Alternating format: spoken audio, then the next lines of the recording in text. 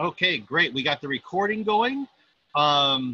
So tonight, what we're going to go over is diaphragm carburetors and ignition systems. And we're going to look at both of those in the still training area. We're going to spend a little time on that website.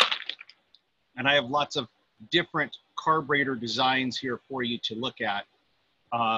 These carburetors are a little bit unique. That one might look kind of weird to you, but maybe one like this, where it's got the primer bulb on it, looks a little more familiar, like you would see on your string trimmer or chainsaw or something like that. So this style carburetor, the principles work the same. It is a little different than what we've gone over, so we're going to focus on that tonight.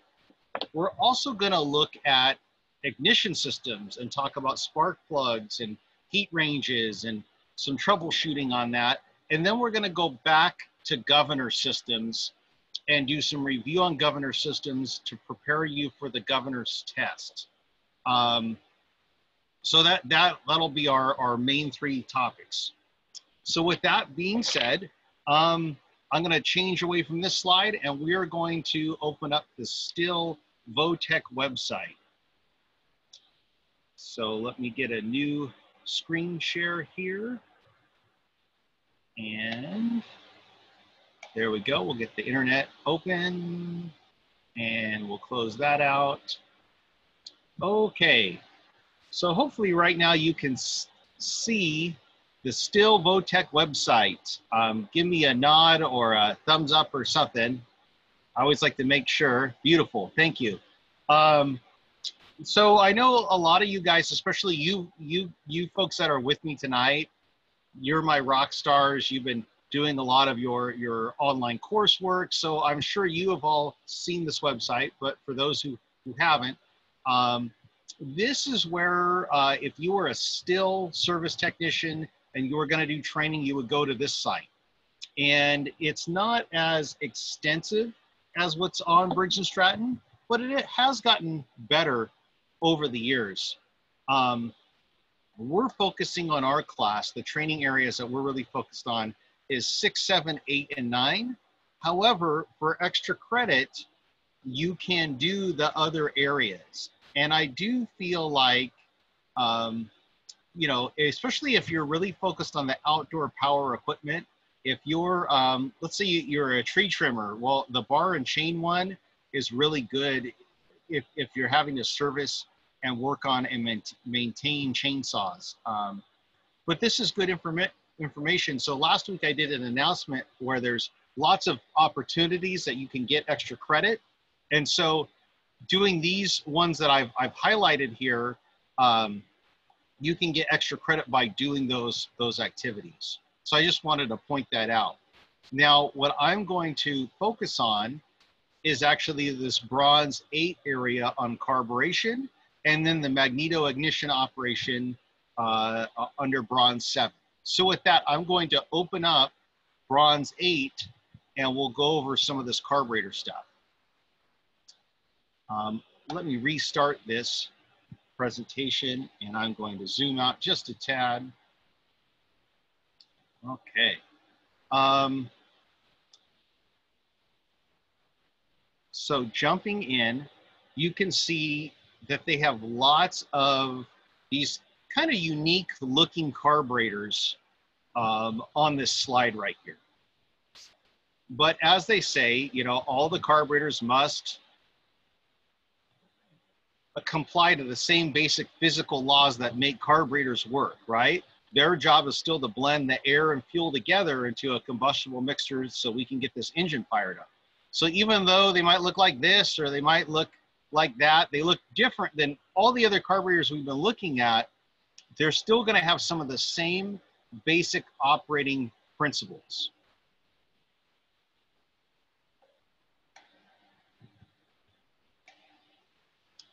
So a couple just interesting factoids here, if you will.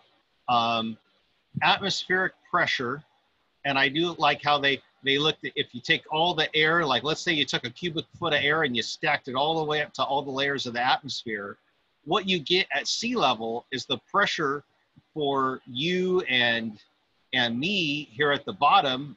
Here we are. Here's our stick figure here. The air pressure on us is going to be 14.7 pounds square inch. How do we get there?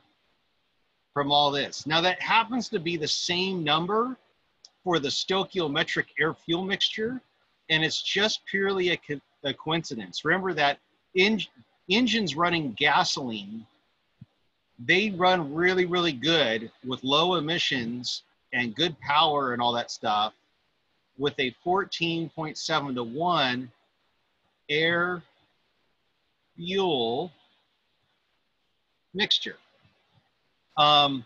If you were running a different fuel other than gasoline, let's say you were running E85 or propane or whatever, the stoichiometric mixture would be different. So this is just a coincidence. So sea level, 14.7 PSI, how do we get that? Well, from all the air being stacked up on us. 14.7 to 1 air fuel mixture for gasoline is ideal. For most engines, remember our air-cooled small engines, we tend to run those a little bit on the richer side. We give them a little bit more fuel to help with cooling the engine. So one thing I'll point out from this slide, probably wouldn't notice it on a lawnmower or an outdoor power equipment, but you'd probably notice in your passenger car, if you were having to climb some big hills, like let's say you were going up to Tahoe in your car here. Or maybe it's a pickup truck because it looks more like a pickup truck. So you're going up the hill in your car. What you probably noticed is as you begin to go up the hill, it seems like your engine loses power. That's for two reasons. One, as you go up in elevation, the air is less dense, meaning there's less oxygen in the air. But two, as we go up, this atmospheric pressure here drops because we're going up in elevation. And so we have less pressure forcing air into the engine on the intake stroke. So we're filling the cylinders not as efficiently, and then we have less oxygen in the cylinders to burn. So it's kind of a double whammy, if you will, and that is why you lose power as you go up in elevation. All right. In the racing world, a real famous race is the Pikes Peak Hill Climb. And recently, in the last couple of years, the top records for that hill climb race have gone to electric vehicles. Because if you're an electric vehicle, as long as you can maintain battery charge, your batteries and the electric motors, they don't care about what the elevation is. They don't care about the air density or atmospheric pressure. So you can have full power at the bottom of the hill and full power at the top of the hill. And that's why you're seeing these electric vehicles win these hill climb races like Pikes Peak. So anyway, interesting little side note there. All right, so moving right along, the slides get into Bernoulli's principle. We talked about this principle. A lot of times I'll call it the Venturi principle, but really it's after Bernoulli. And this is the one where we talked about an airplane wing, and they have some slides here, if I back up, where they have you blow underneath a piece of paper. And I feel like we beat you up pretty well with that for the last couple weeks. This is one of those little tiny diaphragm carburetors. This image you see here is this carburetor cut in half, and you can see that it does get smaller in the middle. And so that area where it gets smaller, that's the Venturi area. So remember that the airflow is going to speed up as it goes through the Venturi, and that's going to make a low pressure inside the center of the carburetor. Now, to try to explain that a little better,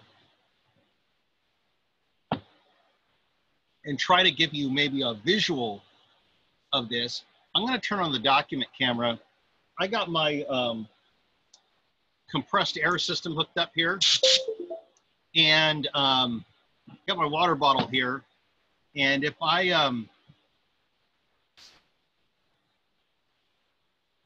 I can get this to work correctly. See how they have a straw and they're blowing over the straw? Well, that's fine, but I want something with a little bit more kick here. So if you look at my water bottle with the straw, and we look at this picture of this carburetor, what you'll notice is that there's this main fuel discharge nozzle. And remember, that goes to an emulsion tube, which goes down to the bottom of the carburetor. If we go down to the bottom here, there is a jet here at the bottom, right? A restriction. And of course, this whole thing is full of fuel. On this carburetor, that's the float bowl. Well, my drinking glass kind of represents the float bowl. The straw would represent your main jet and your emulsion tube. And the tip of this straw would be like the main discharge nozzle you see on the screen there. So I just need to get some air flowing over this. So I'm going to change my screen share real quick. And we're going to go to just my regular screen for a minute. And I'm going to go like that and like that. And we will open up the document camera.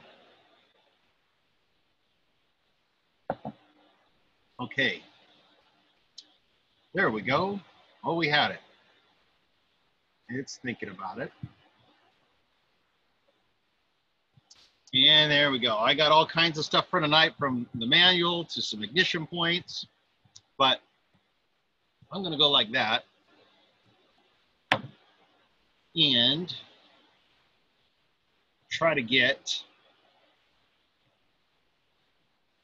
my water bottle in there. I can't see your faces, but I can see the chat. Can you just tell me, can you see my water bottle okay on the straw? Can somebody reply on the chat, please? If you can see it. Yes, okay, beautiful. All right, so this air nozzle tip is gonna create my airflow. Hey, just a safety thing, never put a rubber tipped air nozzle up to your skin. You could force air in your bloodstream, bad news. All right, so I'm gonna take the air nozzle here and I'm gonna blow some air over what would be my main discharge nozzle.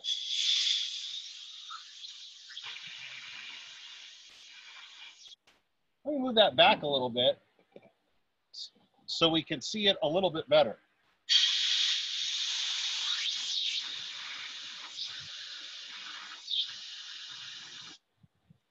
Pretty cool, right? You can see the air coming off of that thing, and it's pulling the water up out of the cup and discharging it.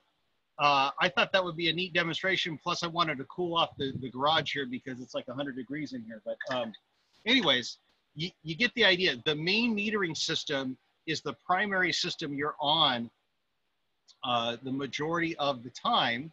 And that system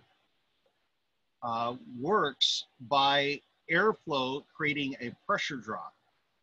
So let me get I'm gonna go ahead and close this out. And I'm gonna set up a new screen share back to the presentation. Okay, so hey, the main metering system, it works, but it requires quite a bit of airflow in order to make it work, and that's why we have an idle circuit and transfer passages for the idle circuit and all that stuff. So, I beat you up with main metering and all this stuff, but what I didn't beat you up with very much is, let me back up, is why these little carburetors look so unique. So before we look at those pictures, let's just go back to this picture. These carburetors look really unique because they don't have a float bowl. Okay, there's no float bowl. And not only are you looking at a picture of a carburetor, this is not only a carburetor, but it's a carburetor, and on one side, if you will, and it's a fuel pump on the other side. So I'll say carb. Oh, that's supposed to say carb. And I'll just put FP for fuel pump. So it's a carburetor and a fuel pump, and it has no float bowl. That's why it looks so weird. All right. So with that being said, we'll get back to where we were, because it kind of showed us what's going on inside that carburetor. These carburetors are put mainly on engines that are considered to be, I'm going to highlight it here, all position operation engines, meaning that these engines are expected to run at all kinds of angles, right? You'll see somebody, they're trimming the edges of their lawn, and then they'll turn the trimmer on its side so that they can do a little bit of edging, right? If you're a tree trimmer, you might be hanging in the tree, pruning those tree limbs up at all kinds of crazy angles. So because of that, we need to make these engines run upside down and sideways and all types of crazy angles. So that's what they mean when they say, hey, it's an all position operation engine. That means it needs to have a carburetor that will work with all positions. Well, a regular carburetor with a float bowl, guess what? It doesn't work when it's upside down. It doesn't work when it's sideways. If you've ever ridden like a motorcycle and you've fallen over, you might have noticed that fuel poured on the ground because it was leaking out of the float bowl vent, okay? So a regular carburetor wouldn't work on a string trimmer, let's say, because once you turned it at more than about 50 degrees of angle, the float system would no longer function. So these engines have to be equipped with a carburetor that will work at all positions, namely a diaphragm type carburetor. And so if I look at my image here, what you'll notice is that I have a diaphragm over here and a diaphragm over here. I have two diaphragms on this carburetor. One diaphragm is the fuel pump. The other diaphragm takes the place of your float bowl, and that's the metering system diaphragm. So we got a fuel pump and a metering diaphragm. So they call it a diaphragm carburetor. These carburetors, by the way, they do not like a lot of alcohol in the fuel. And they really get messed up when you leave like fuel in there and no fuel stabilizer. And a lot of times when you have a little engine like this that has one of these carburetors, it's not running right, you know, you can almost slap a new carburetor on it, and that will take care of your problems 7 times out of 10, maybe even 8 times out of 10. All right, so let's look inside this carburetor. So what happens is, if we look on the fuel pump diaphragm side, what you'll see is that there's a gasket. There's a gasket here, but then there's this fuel pump diaphragm, and it's got a couple of check valves in there, and the main body area, like right here, is used. It pumps back and forth, and basically pressure pulsations from the crankshaft are directed through little internal passages to the carburetor, and that gets the fuel pump diaphragm pumping back and forth. I can find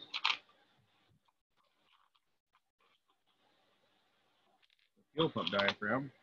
There we go. So that gets this fuel pump diaphragm pumping back and forth. Okay. Also notice on this image here that there's a little backup fuel filter screen. I've seen it where your fuel filter clogs up. People replace the fuel filter. They don't change this screen. The screen gets all clogged up full of stuff, and that keeps the engine from running correctly. So half of this thing is this fuel pump assembly. And so let me give you a common issue when the fuel pump quits working. You have one of these carburetors and you can push the primer bulb, get fuel loaded in the carburetor, fire up the engine, and it runs for a few seconds. And then it's like it dies out of fuel. You push it again, boom, it fires up and then whoa, whoa, whoa, whoa, dies again. And I've seen people do that over and over. Heck, I've even done it myself in a vicious cycle of frustration. Well, what's happening is if I manually use the primer bulb, I can pump fuel up through the carburetor circuits and prime the carburetor. I start the engine and essentially it runs out of fuel, likely because the fuel pump mechanism inside the carburetor has died out. The diaphragm's sacked out, it's got a leak in it, or maybe this filter screen's clogged up, but it's losing fuel internally. Okay. When these things are about anywhere from 3 to maybe 6 years old, so let's say 3, 4, 5 years old, that's when the diaphragms start to wear out under normal, like best operating conditions. So it's not out of the realm of possibilities for you to have a worn diaphragm causing your engine not to run right. All right, so that is this fuel pump side of things. So what I will highlight here is that you're going to have a line over here connected to the engine. And this line connected to the engine, remember, you have a piston inside the engine. And of course, the piston's moving up and down. And so that's making pressure pulsations in the engine. Those pressure pulsations are what move the diaphragm back and forth, right? Get it to pump fuel. To keep you from having to pull it like a million times to get it started, that's why there's the primer bulb in there, because it kind of draws the fuel up and loads all these carburetor circuits with fuel, so you should have less times of having to pull the rope and move the fuel pump diaphragm by those pulsations to get the engine started. Don't forget that there's this filter screen right here that can sometimes get clogged up. So the fuel, I guess I'll make the fuel blue colored. So here's my fuel. Fuel goes in, it gets moved through the carburetor from the fuel pump diaphragm.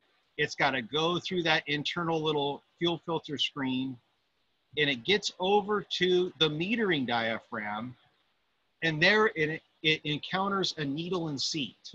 This needle and seat is just like the needle and seat on a regular carburetor with a float bowl, just this has no float bowl. What it uses is this metering diaphragm down here I'm highlighting in orange. The metering diaphragm balances atmospheric pressure, which I'm drawing as purple because I'm running out of colors here. So it balances atmospheric pressure over here, and let's say that's our 14.7, right? Or we'll round that up to 15 pounds square inch. So it's balancing that pressure with the fuel pressure inside of it, or the fuel inside of it, and the tension of this spring. And so this spring tension is calibrated to basically act as like the fuel level inside our float bowl. So if the spring is stronger, it makes the engine run leaner. If the spring is weaker, it makes the engine run richer.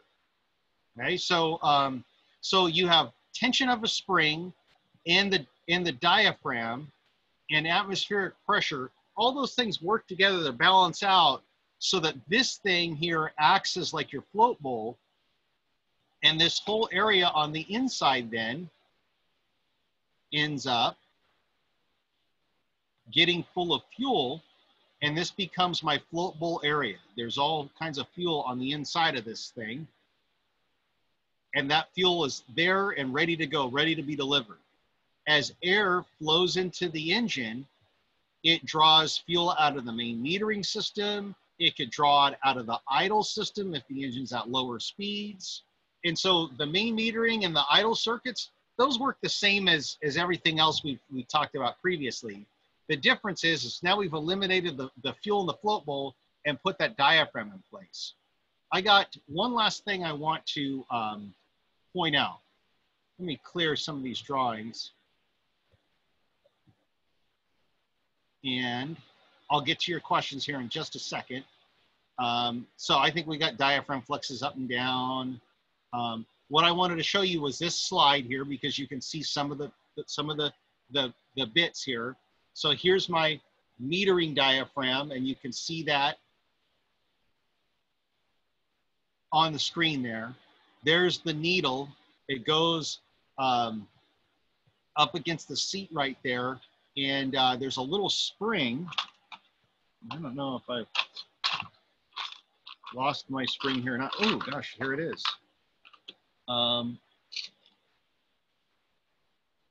There is a little tiny spring that the camera can't focus on, but that's taking the place of the float bowl. All right. So the last thing I want to point out here is that you notice that there's two screws here. There's one on this side, and then there's one on the other side, okay? Well, this screw over here would be labeled L. This would be my low speed mixture screw. And this guy over here is usually labeled H for my high-speed mixture screw. And if I hold up this carburetor to the screen, you can see, well, you can see two screws, and you couldn't really see where it was stamped in the metal, but I actually labeled it with the Sharpie pen. I put an L there, and I put an H over there. Let me show you this bigger one. This is off a goat kart engine. It's pretty cool. It's got L and H labeled. In fact, the low speed screw, I have this adjustment on. And so as you drove this go-kart around, you could actually, as you were driving it, adjust the low speed mixture by moving that screw. So what I like about these carburetors is you don't have to change jets or anything. You can adjust the air fuel mixture by turning the mixture screws. But what do they do to you is, well, they put a darn cap on here and make it really hard to adjust the mixture screws. They purposely put things in the way to try to prevent the do-it-yourself or homeowner from adjusting their screws the wrong way. What I would say is if you have a carburetor on your engine, you haven't messed with the screws, turn them in and count the number of turns till they're lightly seated, write that down. And then back it out to where it was before, and then maybe try opening it up just a half a turn or a quarter turn, and basically adjust them to where the engine kind of runs its best, and you're probably right at the perfect mixture. From there, you'd look at your spark plugs to figure out what your mixture is. All right, so you can adjust the mixture on these. You got your low speed and your high speed. I find that they're a lot of times a little bit lean from the factory, and they seem to run better if I give them a little bit more fuel. That would be unscrewing the screws a little bit. All right, so that's what's different about the diaphragm style carburetors. They have a fuel pump built in. They have oftentimes a primer bulb built in, and that works the same way as a wet primer on a Briggs & Stratton. They have a metering diaphragm instead of a float bowl. But the way the Venturi works is the same. The way the choke works is the same. So there's a lot of similarities there. It still has to do the same job. It has to mix the right amount of air with the right amount of fuel. Okay, so you guys had some questions here. So diaphragm carburetors, or do all small engines or two-stroke? I wouldn't say that all Two-stroke small engines use diaphragm carburetors.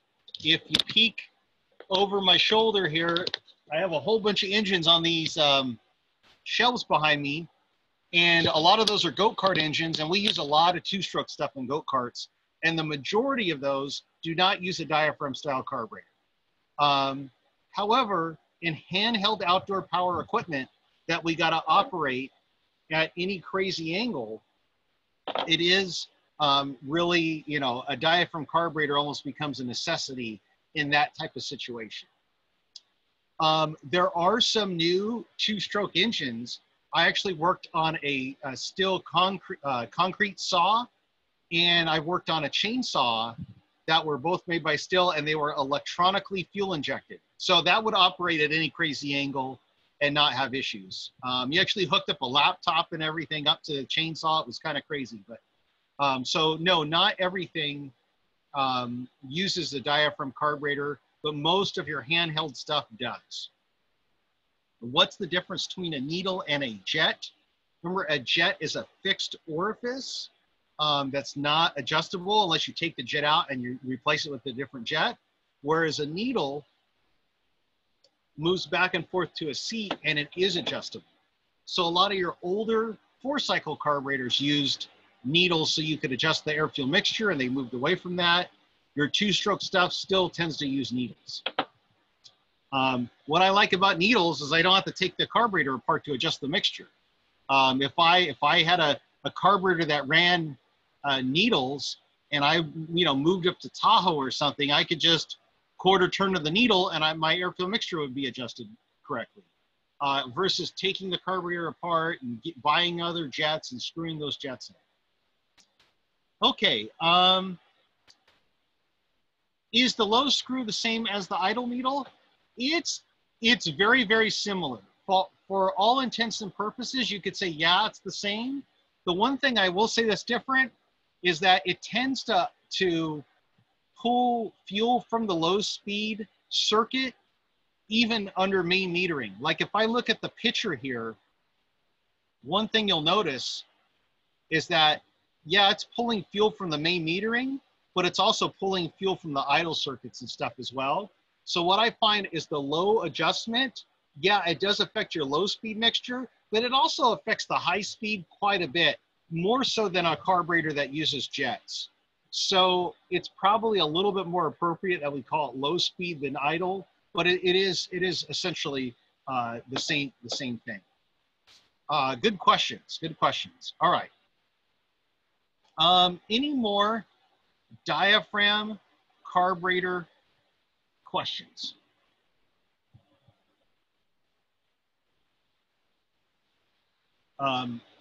This slide shows you the limiter caps that they put over those mixture screws to try to keep you from adjusting them. Sometimes they have some weird adjustment screws that you can't get. You need to buy a special tool to get on there. Sometimes you can like hollow out a Bic pen and stick it on there and get that to grab it. But this does a better job than maybe I did with, this is a fixed metering jet. If I wanted to change the orifice side, I would actually have to change the jet. Where with these, I could pop off the caps and turn the needles and adjust my air-fuel mixture. All right, with that, I'm going to clear those drawings out of there. I'm going to exit out of this presentation. And we're gonna go back to the bronze training, but we're gonna jump into some ignition system stuff.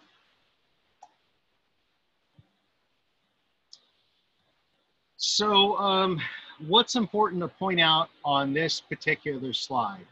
I'm gonna highlight 15,000 volts. Why? Because I'm trying to get electricity to jump a spark plug gap. And to get electricity to jump this gap, it takes a lot of electrical pressure. Voltage is our measurement or our name for electrical pressure. So it takes a tremendous amount of voltage to get electricity to jump through the air. So in our small engines, we have to take something that doesn't have a battery on it, that has to basically produce its own electricity, boost that up to 15,000 volts to get it to fire the spark plug. So it's pretty amazing when you start to think about what's going on inside the engine. All right, so components.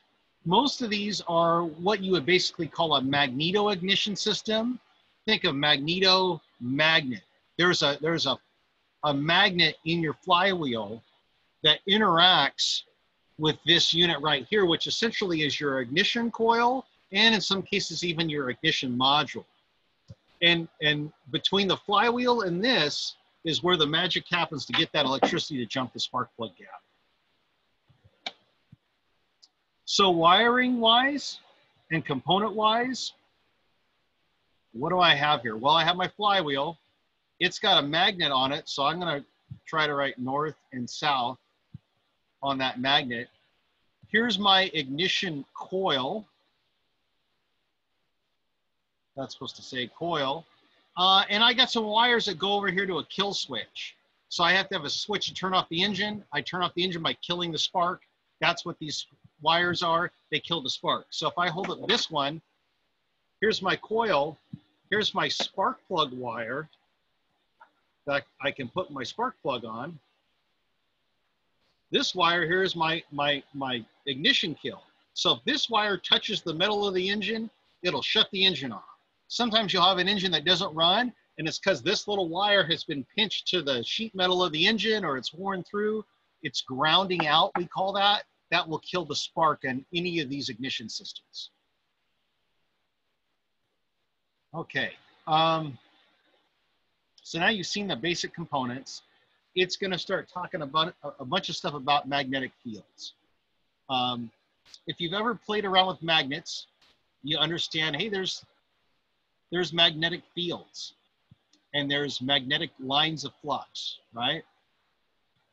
And you can't see the magnetic fields normally, but you can sure see how they interact with ferrous materials or materials that can be magnetized. So stuff that can be magnetized would be steel, cast iron, right? Materials that cannot be magnetized would be like aluminum. So some metals are non-ferrous, they can't be magnetized, and other metals can be magnetized. So inside your flywheel is going to be a magnet.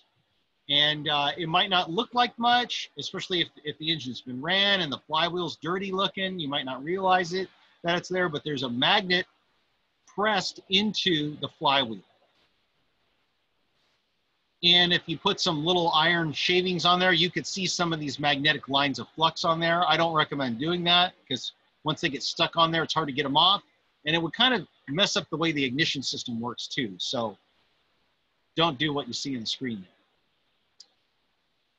I'm going to play this video. This is talking about electromagnetic induction. So a guy by the name of Michael Faraday, hundreds of years ago, figured out that, hey, if I mess around with magnets and magnetic fields, and I expose some wires to magnetic fields, if I expose wires to magnetic fields, I can create electricity. Likewise, if I pump electricity through a bunch of wires, I can create magnetic fields through that as well. So basically what I'm trying to say here is that magnetism and electricity, they're linked together. And I can use magnetism to create electricity. I can also use electricity to create magnetism. So those things work back and forth. So in the case of our ignition system, we're going to use magnetism in the flywheel to create electricity. Now, every time that flywheel magnet goes by the ignition coil, for a brief period of time, the magnetism is going to be induced into the iron core of the ignition coil. Now, why do we put these laminated cores? It actually strengthens the magnetic field, so I have more of a reaction. Instead of just having some wires laying there, if I put that core on there, it makes the whole process work more efficiently. So the flywheel's spinning around, it's got a magnet in it, and it's gonna get really, really close to the ignition coil. Super close, but not quite touch it. So maybe it's 15 to maybe 30 thousandths difference distance between the two. Super close, not quite touching. Inside the ignition coil is a whole bunch of turns. It doesn't look like it, but inside here in the plastic or epoxy of this coil is a whole bunch of turns of wire. And there's two windings, as you can see on the screen. There's a primary winding, and then there's also a secondary winding. This is the primary, I should have kept the colors the same, I guess. So this is the primary winding. And this one over here is my secondary winding. Well, what's the deal with those two windings? Let me show you a different picture. Here, they're actually drawn in an electrical schematic. And so you got your primary winding and your secondary winding. Now, one thing I will say is you see that there's more squiggly lines on the secondary than there is on the primary. The primary winding might have 100 to 200 turns of wire in it. The secondary winding is going to have 10,000 to 20,000 turns of wire. Oops. So I have a lot more wires in the secondary winding. All right, so with that,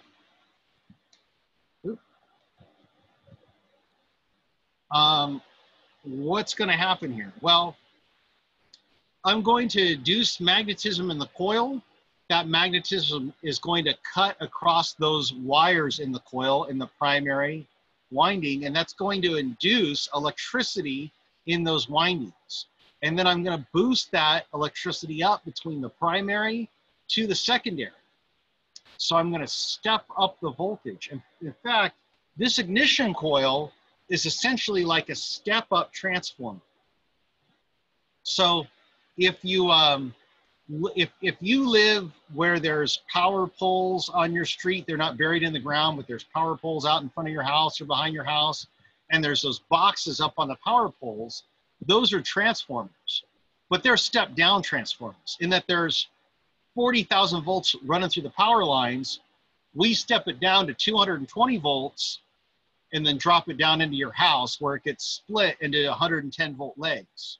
So it's a step down, it drops the voltage. This guy steps the voltage up, it boosts it up because there's more turns of wire on the secondary than there is on the primary. The voltage gets boosted up. Now you don't get something for nothing. You can't just boost stuff and get, so you lose current, you lose amps, but you gain volts. And what we're after is a bunch of volts because we got to get electricity to, you guessed it, fire the spark plug. So with that, we're going to fire up an animation here, but we do need to talk about when do we fire the spark plug? We have to have everything timed out, ignition timing, if you will. We have to have everything timed out so that we fire the spark plug a little bit before top dead center of the compression stroke. And we measure our ignition timing in degrees before top dead center. So degrees before top dead center. Why don't we just fire the spark plug at top dead center? Well, it takes a certain amount of time to get the electricity to jump this gap. That happens pretty darn fast. But then it takes a little bit more time to get that little spark to ignite the air-fuel mixture. But that still happens pretty fast. It still then has to go all the way across the combustion chamber, right? So that takes a little bit more time. Now you might be thinking that, hey, all these things happen pretty quickly. And they do, but think of how quickly this whole combustion process has to happen when the engine's running at 6,000 RPM. It's turning 6,000 revolutions per minute. Stuff has to happen pretty darn fast. And so the problem is, if I wait till top dead center to fire the spark plug, I'll be running behind the curve. So I have to get this spark to go to the spark plug just a little bit before top dead center.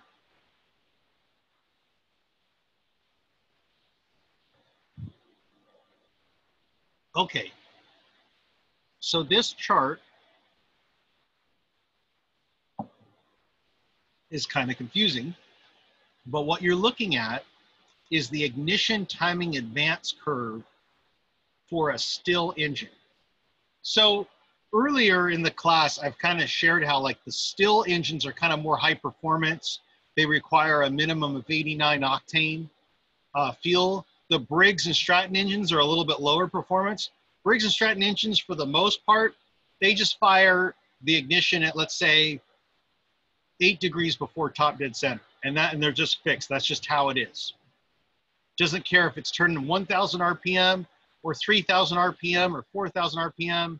It's essentially going to be firing the ignition at the same point in time. Well, because the still two-stroke engines run at much higher levels of RPM, right? They might run 6,000, 7,000, maybe even 12 or 13,000 RPM.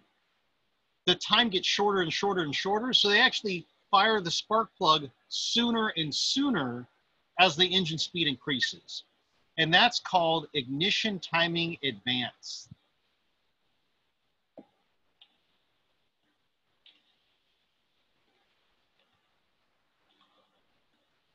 So ignition timing advances, I'm going to fire the spark plug sooner, in that I'm going to get the spark to the spark plug sooner as the engine speed increases. That actually takes some kind of fancy electronics built into the coil. So from a performance standpoint, the still ignition coils are going to be higher performance.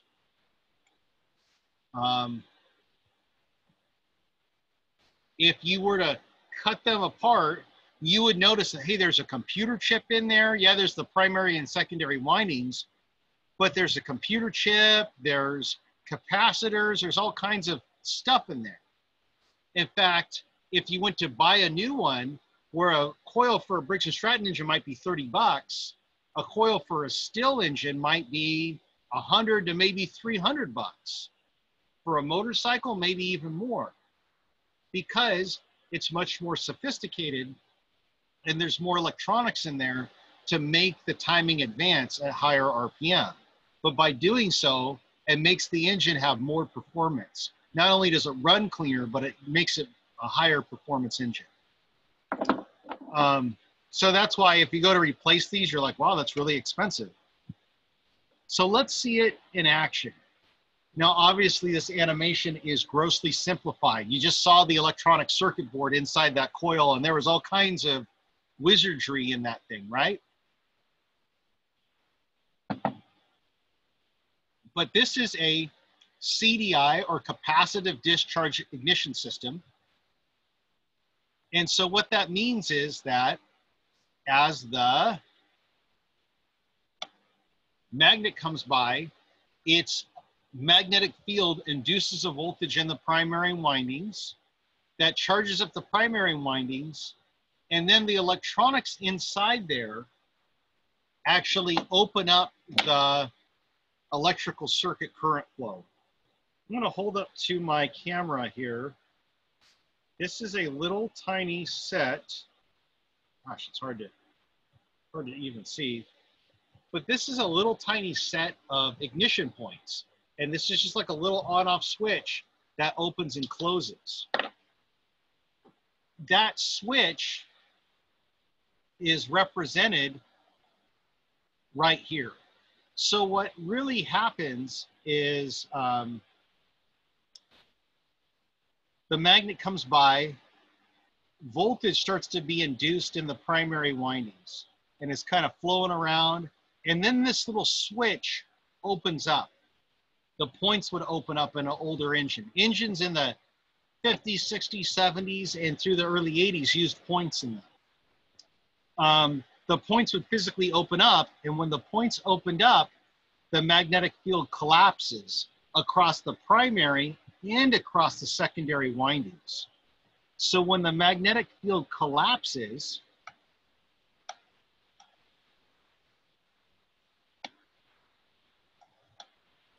Really hard to get it at the right spot. Boom, got it. All right. So the magnetic field collapses. It collapses against the secondary windings. Now, if I think of each one of these as its own little electrical circuit, think of this being an electrical circuit. So if this was like the battery, that would be the plus, and this would be the minus, and the electricity would flow around like that. Well, when that switch opens up, the field collapses. This becomes its own little electrical circuit. So there's your plus, your minus, and guess what? If I have enough voltage, the electricity will jump the gap of the spark plug and go to the other side to make a complete path here. And so that's how we get the electricity to jump the spark plug gap. Just trying to complete the path of both sides of the coil. So if I hold up this coil, my path goes from ground, this is bolted to the engine, so from the middle of the engine, out the secondary windings, out the spark plug wire, out, and this screws back into the metal of the engine, right? So that's my complete electrical path there. So it's when the points open up, or more precisely, when the transistor in the circuit board turns off, that the magnetic field collapses and the electricity jumps the spark plug gap. So I know that's a lot of stuff there. Fear not, we're gonna revisit this concept of electricity and ignition systems again next week as well. All right, so the long and short of it,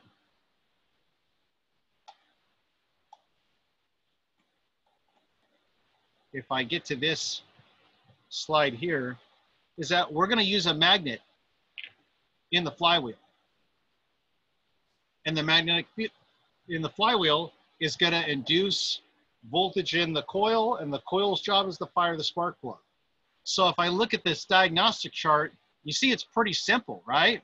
Hey, the engine doesn't run. Check the on-off switch, right? Check your spark plug, okay? Then they want you to test it with the spark tester. And if it has no spark, heck, it's either the flywheel gap's not correct or a bad ignition coil, something like that. Disconnect the ground wire to make sure it's not grounding out the ignition. And if it's not doing that, then replace the coil. Anyways, pretty simple diagnostics on this system. There's not a whole lot to it on a simple small engine, because most everything, all the electronics and wizardry is built into this guy. So as long as you got a good magnet in the flywheel, the wire's not grounded, you got a good spark plug. If it's a good plug, it's not grounded, you got a good, it's got to be the coil or the coil / module assembly. All right, let me back up just a tad and talk about spark plugs real quick.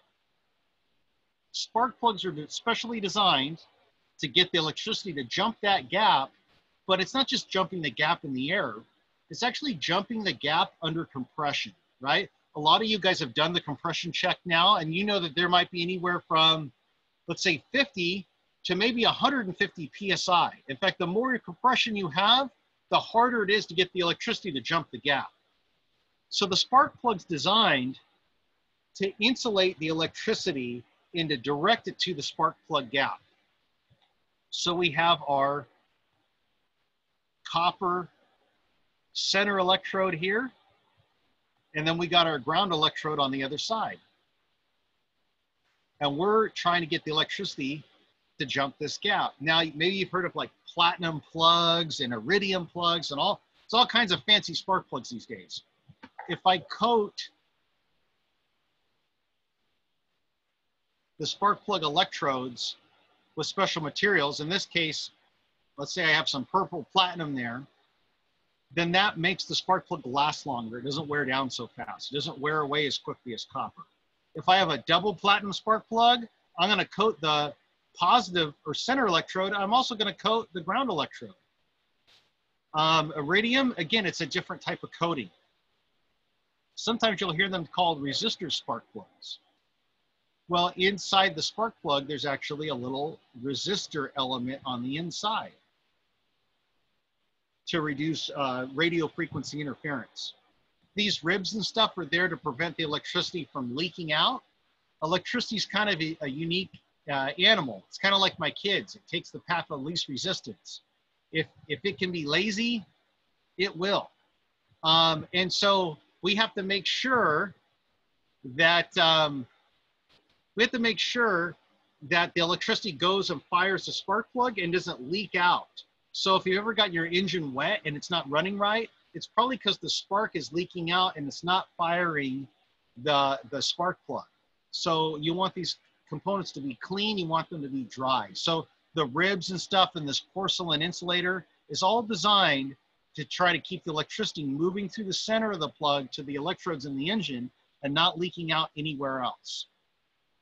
We have a gasket here. Remember, this seals up our combustion chamber, so we don't want it leaking compression. So that's important. And there's some spark plugs that use a gasket. Some spark plugs have a tapered seat and they have no gasket. It just depends. Cars, a lot of times, will use a tapered seat. A lot of your small engines will use a gasket style spark plug. All right, so we kind of got the anatomy of the spark plug.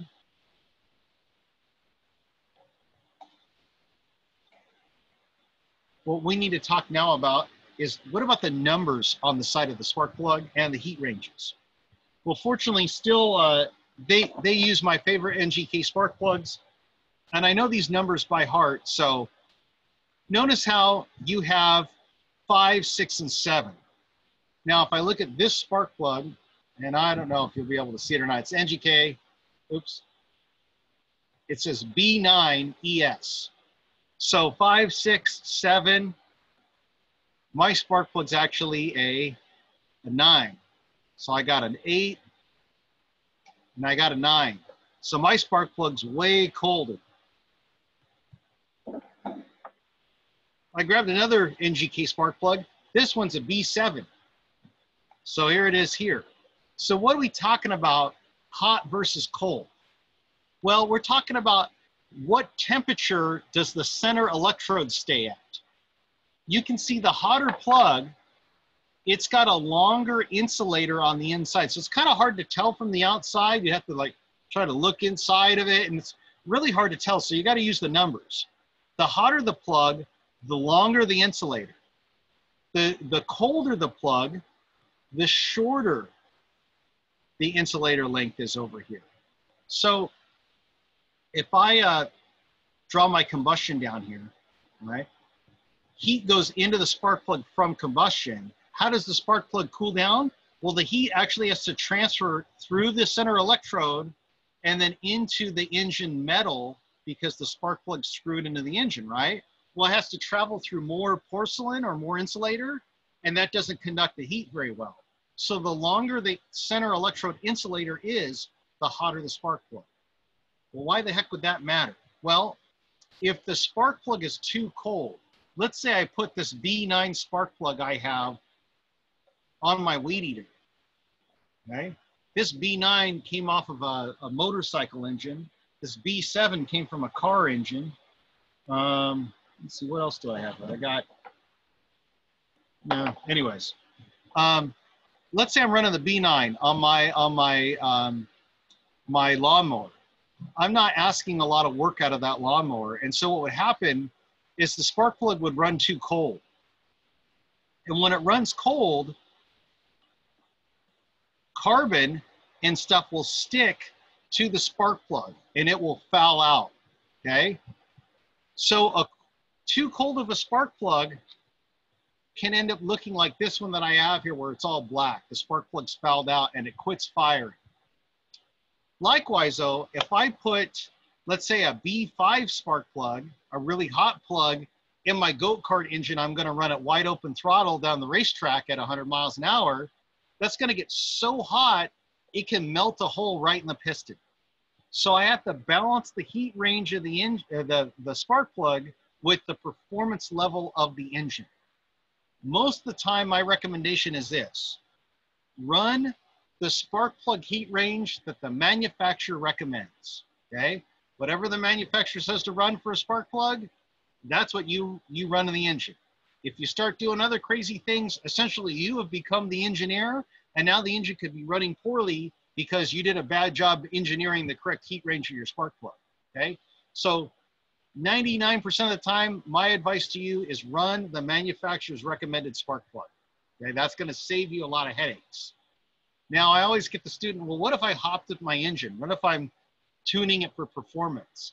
I've had students who are like, what if I'm running it on nitrous or something? Well, if you're making the engine more powerful, it's producing more heat of combustion. And in that case, as you get more heat from combustion, then you got to have a colder spark plug. So if I were going to run my engine on nitrous, I would put a colder heat range spark plug on my engine, meaning that it would have a shorter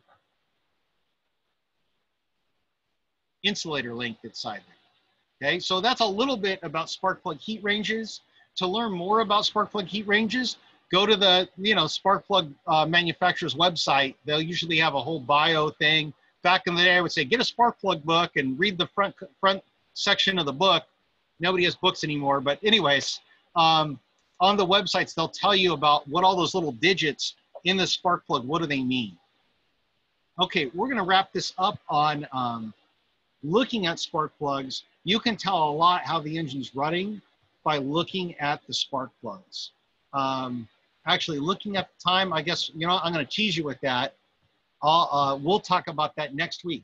I have all kinds of different spark plugs here, and we're going to look at them with the document camera, and that'll tell us, was the engine running rich? Was it running lean? Was it burning oil? Was the spark plug heat range too cold? We can learn a lot how the engine was running by looking at the spark plug. This is almost like a removable window, inspection window to our engine. So next week, spark plugs. What I have to talk the next few minutes about though, and I know I'm running out of time, is governors. So what I'm going to do is close out this screen and go to the power channel. I do see a question. If the engine is running hot, use a cold plug. If the engine is, if not temperature, the whole engine, but the combustion temperature, I mean, if you do have a hot running engine, you could move to a colder plug, but there's probably other reasons why your engine would be running hot. So we'll continue more of that question next week, okay? All right. So I have the Briggs & Stratton website up, or at least that's my goal. Can you guys tell me, do you see the Briggs & Stratton Power Portal up on your screens? Power Portal. Give me a thumbs up or a yes or something. Do you see the Power Portal? Beautiful. Okay. So what I'm going to do then is I'm going to jump into the governor system test. Because there's one question on there that is pretty hard if you don't know what the names of the parts are.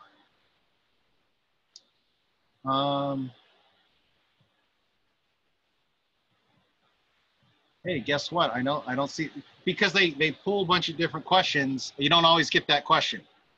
Hey, don't forget that there's 3 types of governors, right? There's pneumatic governors, there's mechanical governors, and there's electric governors.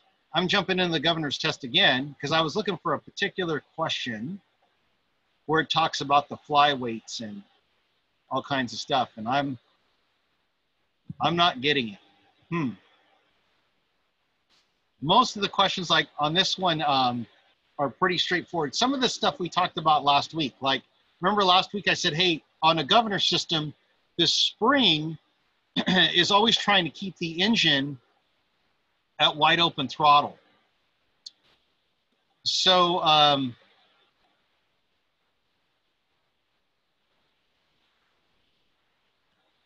what holds the throttle shaft in the idle position? Well, the spring's trying to go to wide open throttle, not a brass bushing, and a governed idle spring again is trying to open up the throttle. So the speed sensing element, remember the mechanics of the governor are trying to close the throttle, the spring is trying to make it rev up or to open the throttle, right? Remember to think of your governor system, it's like cruise control on your car, right? Well, I'm not seeing the question that I wanted, but I know what the question is. I'm going to go to just my screen here, and I'm going to go to my document camera one last time.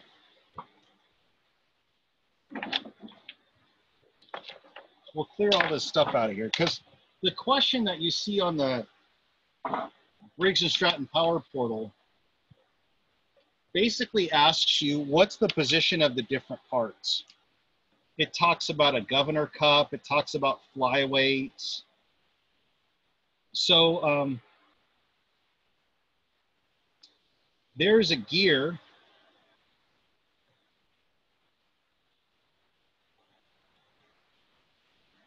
inside the engine. I'm trying to draw this gear. There's a gear inside the engine, and this gear is spun by usually the crankshaft, sometimes the camshaft, but this gear spins when the engine spins. And attached to the spinning gear is a couple of flyweight mechanisms. So if I kind of cut this in half here and I draw a pivot point here, I have a couple of weights here. I'm going to draw it like that. And I'm going to draw it like that. And if I spin the gear faster and faster, that's going to cause these weights, due to centrifugal force, it's going to cause the weights to fly out. These are my fly weights. So the more speed the engine has, the more speed this gear has, the faster it spins, the more the flyweights move out. Well, as those flyweights move out of here,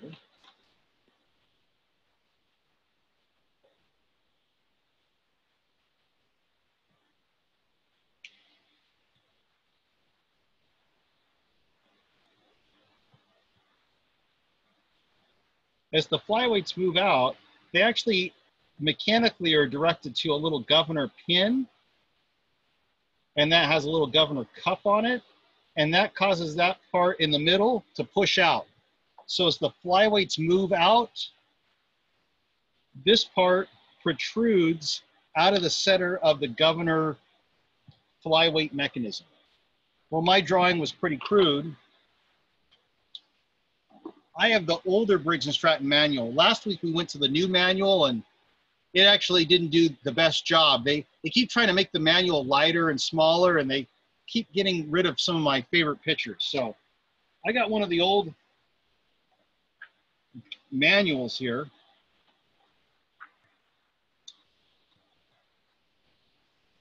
And this old manual shows me some much better pictures of governor systems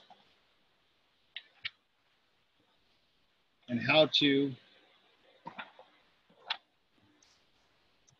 adjust it. Now you might remember this picture from the PowerPoint presentation. Well, here we have it in the manual, and it's right next to the static governor adjustment procedure. So it says here, loosen the screw. Let me get a pen or something as a pointer. Loosen the screw holding the governor lever to the governor crank. So what's the governor lever and what's the governor crank? Well, what you have here is this long piece here is your governor lever, okay? And this little pinch nut here going through there is your governor crank. So basically, you're loosening that nut, number 8, right there on the picture. Let me see if I can focus that a little bit better. So you're loosening that little guy right there. Then it says rotate the throttle between idle to wide open throttle, note the direction. So you see what way all the stuff moves. And then it says place and hold the throttle pin linkage at wide open throttle or high speed position. And you hold it there. And then you turn this little guy here, this governor crank, you turn it until it stops, and you turn it in the direction that you noted before. You noted at the first step. So it starts labeling parts for us, like noted in number 7 here. Well, we're turning that guy right there. There's my governor crank. Here's the flyweights. There's the governor cup that goes in the center. And I'm trying to get these two parts right next to each other. So my picture that I've drawn is essentially this part right down here. So what I'm trying to do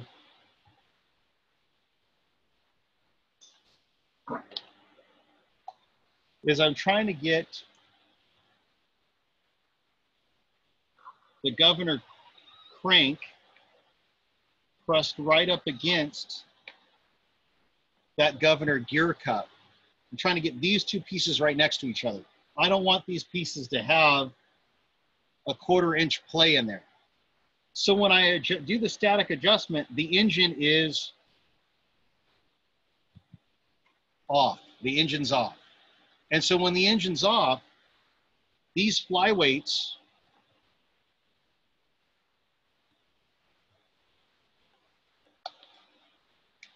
are fully retracted in.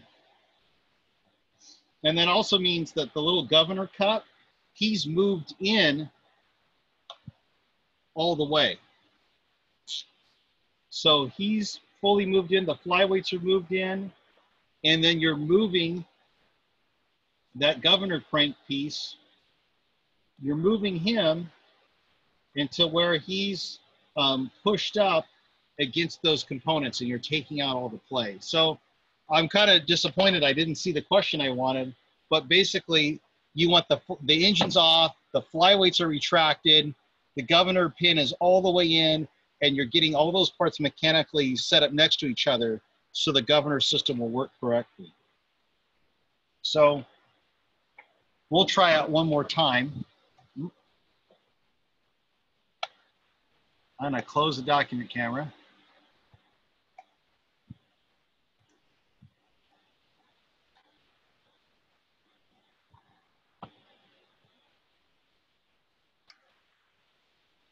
And we're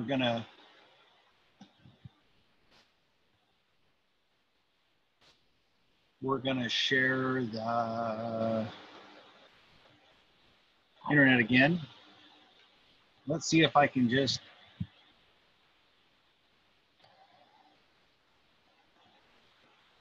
get it to reload.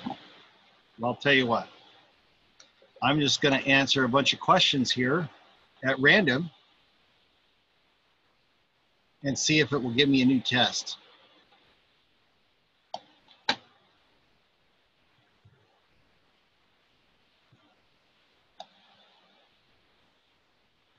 Oh man, I didn't pass. All right, so I'm gonna go back to governors.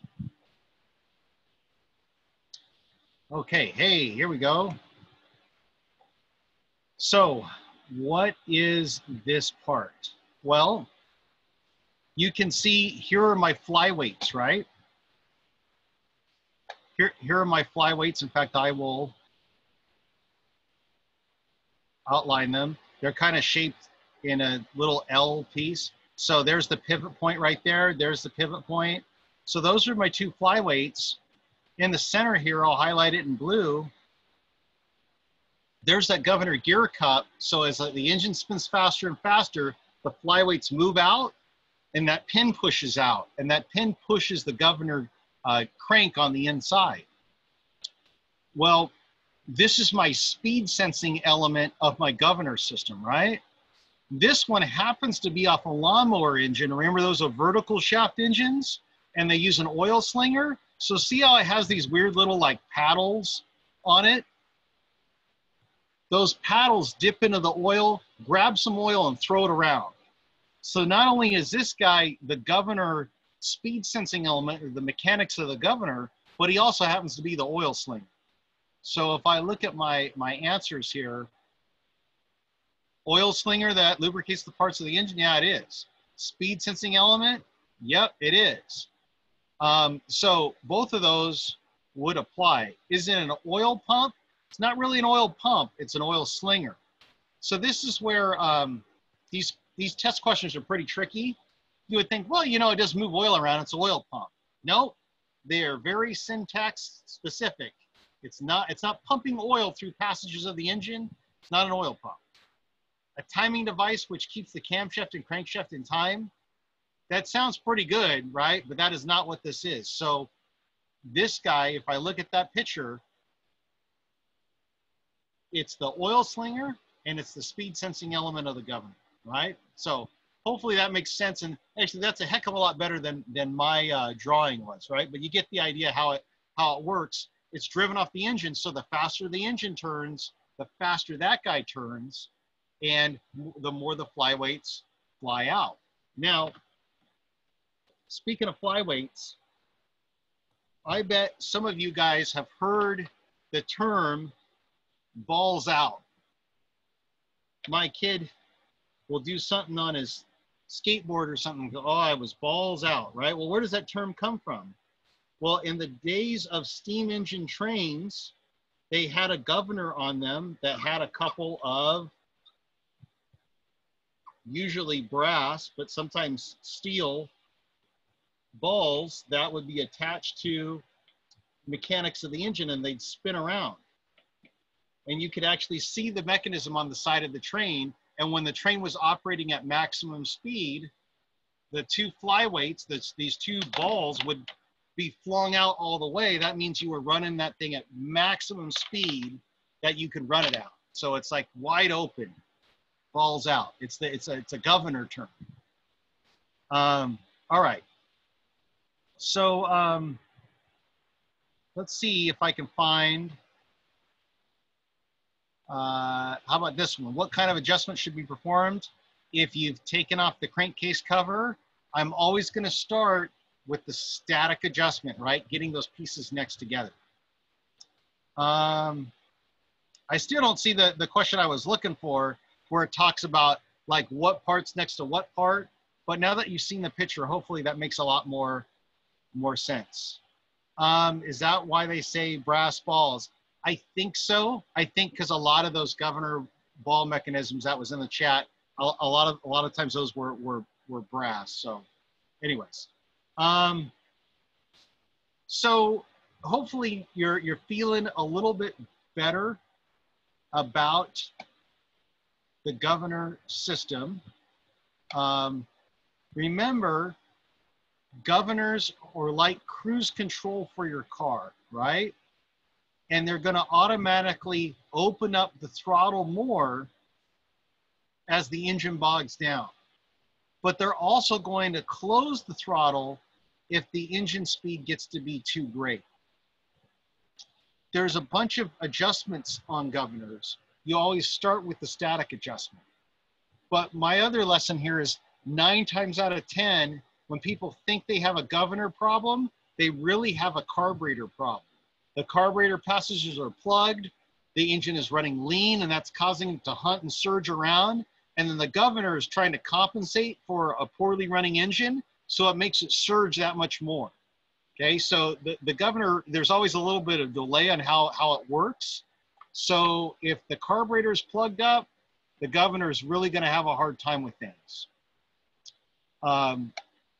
Remember, my tip is, if you manually control the throttle yourself, let's say you have an engine, it's hunting and surging, it's running weird, take your hand, here's the fingers of my hand and arm, And I've been working out. So there's my muscles there. Looking kind of disfigured. But anyways, so take your hand, grab the throttle linkage, hold the linkage steady. So you take the governor out of control. You become what's in control of the throttle. If when you're controlling the throttle, the engine does run smooth, then yes, you do have a governor issue. But if you're holding the throttle stationary, mechanically yourself or by your hand or by some needle nose pliers, and the engine's still surging all over the place, more than likely you have a carburetor problem, not a governor problem, right? That was my other tip for you guys. And then the last one is, we'll finish up on the same picture. We saw it in the manual as they were going through the adjustment. This one's actually in color and the parts are labeled, right? So if I'm performing the static adjustment like we are in this drawing, what's going on? Well, first of all, the engine is off, right? Oops, 2 F's, not 2 O's. The engine is off. That means the flyweights are fully retracted. They're in. That means the governor cup, he's pushed in, okay? That also means that this governor shaft is then, you're getting it pressed up against that governor cup by turning the governor shaft, getting the slip inside the governor lever. Once you get all those parts next to each other, then you tighten up that little clamping nut, and guess what? You've done the static adjustment. I would do the static adjustment, then I would do my governed idle, and then I would do my top no load speed. That would be the 3 steps I would go through to adjust my governor. I would say 9 times out of 10, if you do the static adjustment correctly, and the carburetor was working properly, the other adjustments are in line. Very rarely do you have to go through and start bending tangs or moving spring positions and stuff. But every once in a while, you might have to do that. So, all right. Any last questions for tonight? I think I've given you the tools that you need to ace that governor's test between last week and tonight, and looking at my terrible drawings, but looking at the manual and stuff. We got diaphragm carburetors talked about. We talked a little bit about spark plugs. Remember, next week we'll continue on with ignition systems. We'll talk about how do you read the spark plugs to tell how the engine's running. And then we're going to jump into small engine electrical systems. And then from there, we're moving into diagnostics. So, questions. Is the shaft adjusted in? Well, yes, the shaft is adjusted. The governor shaft, if I go back to this picture, trying to answer questions on the chat, it says, hey, is the shaft adjusted in? If I look at this picture, yes, the governor shaft is adjusted in against the governor cup there, right?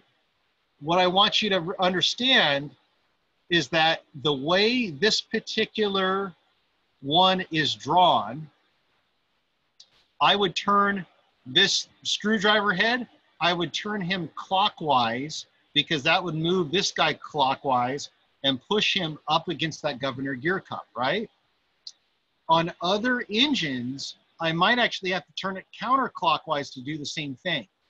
That's why the instructions said, hey, look at the way the throttle works. What way does it move when you go from closed throttle to wide open throttle?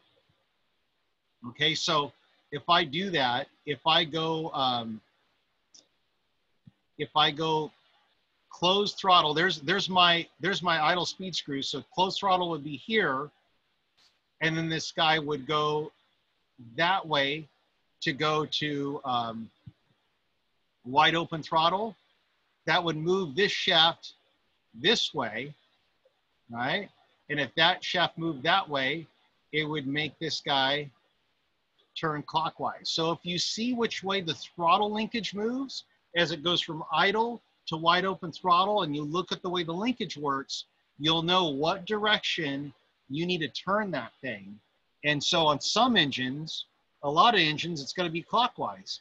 But on some other engines, it could be counterclockwise. So it's really up to you as the mechanic to look at how the mechanism works, which way does it function, and that tells you which way to do your static adjustment. It makes more sense when you get a governor in front of you. And so if you're still struggling with it next week, I'll get an engine ripped apart and get a governor out. So any other questions? With that, we're a half hour over, so I'm gonna let you guys go. Remember that I have a discussions tab with technical questions you can post. You can send me an email, you know, contact me throughout the week. I try to check my emails. If I don't get them every evening, I at least check them in the following morning. So every day I'm checking messages to make sure that I can answer your questions. Okay, with that, I'll let you get back to your normal lives. I hope you have some fun this week working on small engines and keep learning. All right? Bye, everybody.